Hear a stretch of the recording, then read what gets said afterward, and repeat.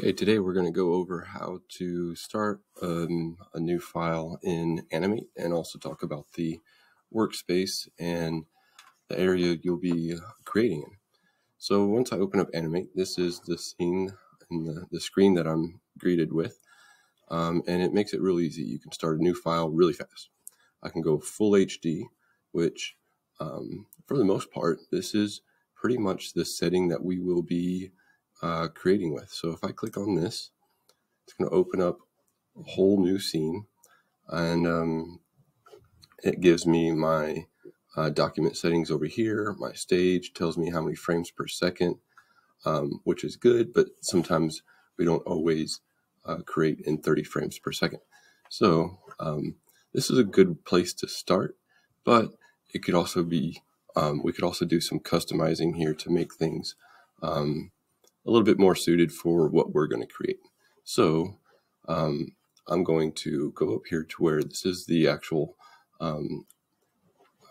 project name where it says untitled.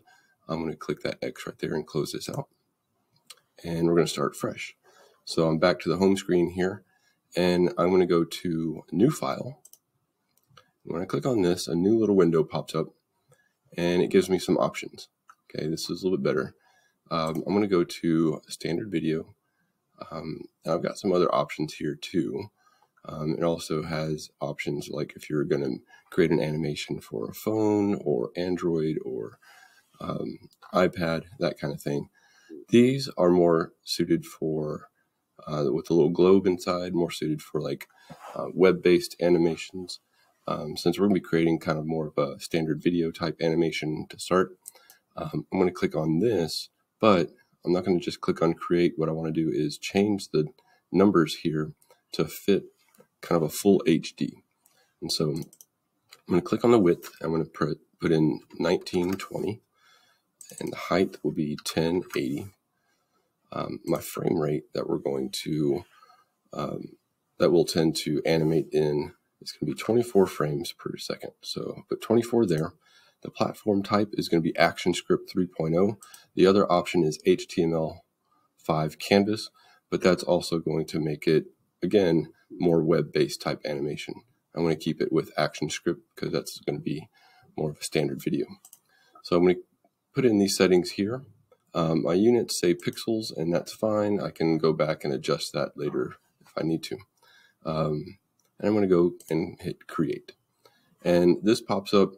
It looks basically the same as what I just had open, except now my frame rate is 24 frames per second over here.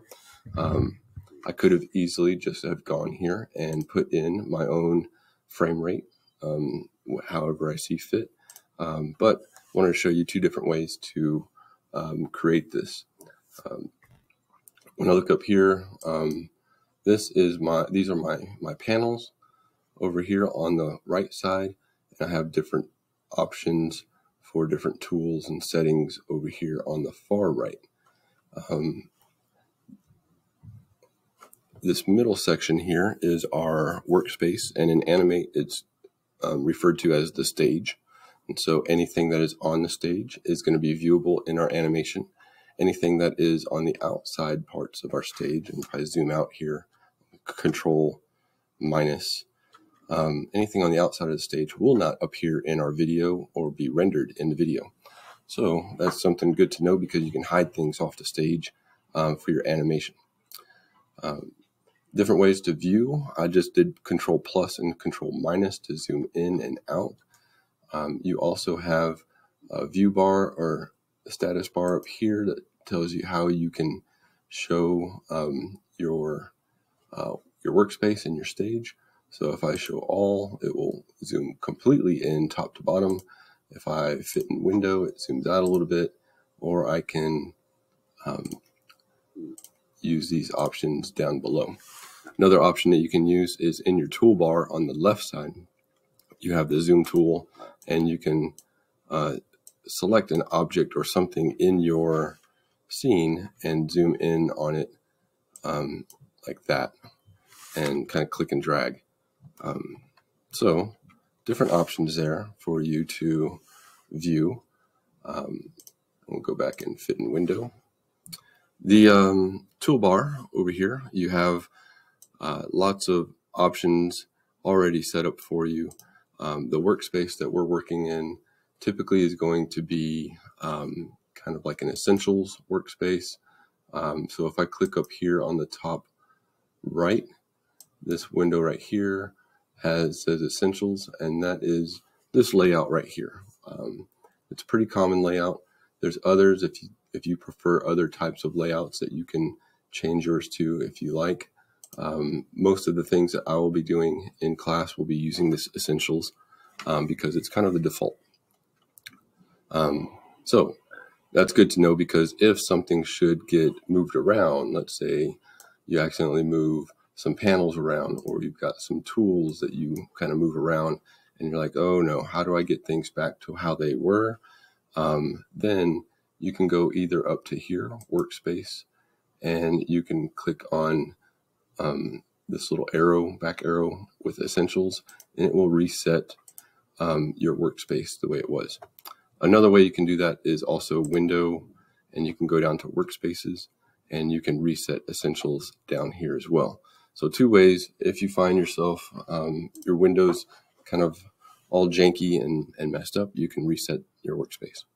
So like most Adobe software, you have a toolbar on one side, you've got panels and settings to adjust those tools on the other side.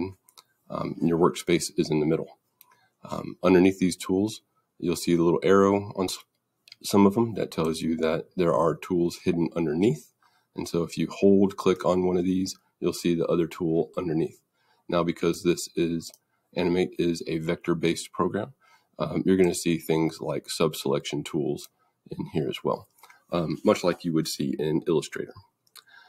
You have a set number of selection tools, resizing tools. If you hover over these tools, you'll see that it will give you a description of what that is.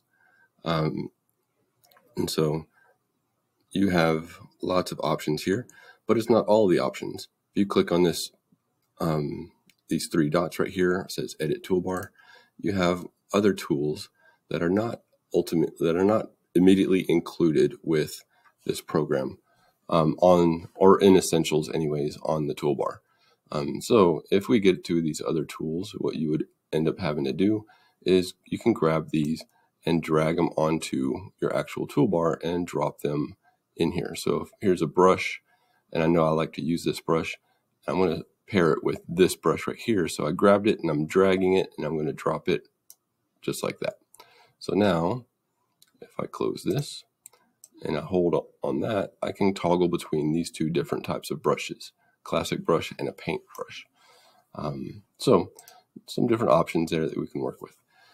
Your timeline is down below, and we'll get into timeline settings. And if you have your option up here set to fit in window, the handy thing is with this is that when you adjust your timeline, see how I'm going to where you see the two arrows.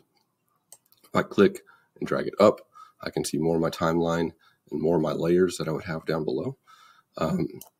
And as we get more into animating, we'll get into more of these timeline settings down here.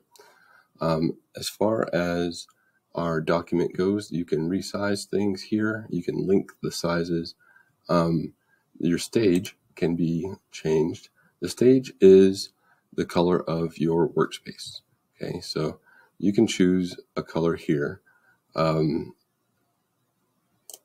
As just kind of, sometimes it makes it easy, especially if you're working with objects that have white in them. If you color your workspace, you'll be able to see that white and the color in your objects a lot better. Now, if you change your workspace for a project, it's going to keep that color throughout the whole project. So a lot of times the stage ends up getting colored and covered up anyways with background art, and you wouldn't normally see this stage color. Think of it as just like a plain backdrop on an actual stage, like in a theater. Typically, you would have a backdrop or a new environment kind of created in front of this. So it's like a back wall, basically. So this is basically the setup of Animate. Pretty easy, pretty simple. Tools on the left, stage and workspace in the middle, different ways that you can open up your and view your stage, and you have your panels on the right. Once you select a tool on the left, you'll notice that your panels change. So I have a tool selected, this brush, and I have a tool here. It says classic brush, different settings that I can use to manipulate that brush, the color of that brush. This is a fill brush, and we'll get into what that means.